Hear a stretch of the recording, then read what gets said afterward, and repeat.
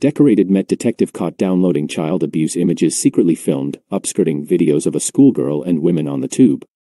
Detective Constable Paul Allgood, 60, joined the force 17 years ago and specialized in investigating sex offenses before working in economic crime. Allgood wept in the dock after he was handed a 22-month prison term, suspended for 2 years, on Tuesday, having previously pleading guilty to 3 counts of making indecent images of children and 3 counts of outraging public decency. Detectives who raided his home in North London found clips the officer had recorded up the skirt of a girl, aged 13 or 14, on the underground, as well as multiple other female passengers. Wood Green Crown Court heard he had previously been commended for his work by a now-retired judge.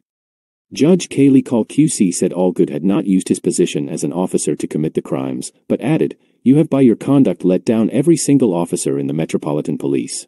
You worked with those men and women and know, particularly through your work with that unit, how many officers dedicate their lives to protecting the vulnerable from abuse and degradation."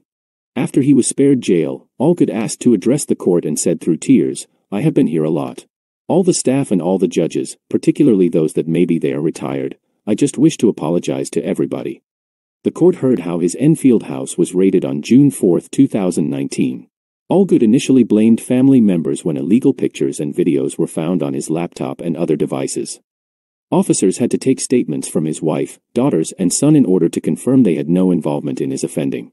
Images included indecent images of children, including 32 of the worst kind, with some of the abuse victims described as babies.